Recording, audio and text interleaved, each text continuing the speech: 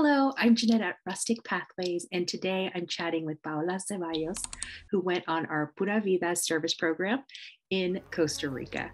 We'll be chatting with her about her experience, but also about her culinary skills. Hi, Paola. Thank you so much for talking to us. Hi, Jeanette. Thank you so much for the time. Tell us a little bit about yourself. My whole family is Ecuadorian. I'm 18. I have an older brother, and I have a cat. Awesome. What's your cat's name? My cat's name is Vida. Aw, that's so cute. And what are your career aspirations? Like, what do you want to do? I want to be a chef and a restaurant owner. So let's talk about your cooking. How did you get started with it? I originally started cooking at the age of 7. I started watching the Food Network and the cooking channel, and I got inspired. So I started recreating the recipes and started writing them down, and little by little changing things. And eventually I was able to do whole dinners by myself for like Thanksgiving and Christmas.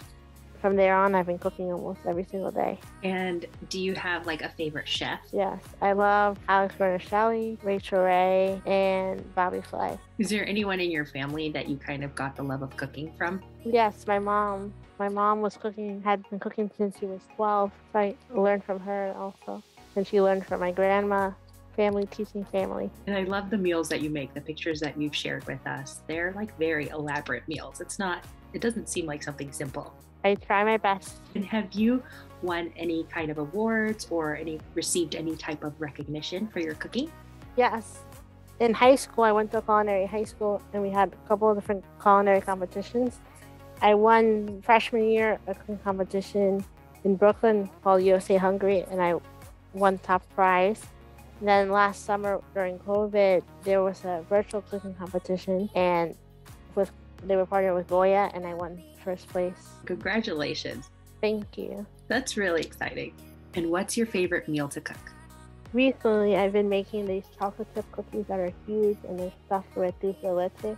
Sometimes I use white chocolate chips, sometimes I use pecans, sometimes I use dark chocolate chips, depends what I have. And I love making Mexican-style mac and cheese. I use Mexican crema, chorizo, jalapenos, cilantro, and some tortilla chips on top to give it some extra color. That sounds so good. Thank you. So let's talk about your trip to Costa Rica. You went on the Pura Vida service program. What was your favorite part of the whole trip?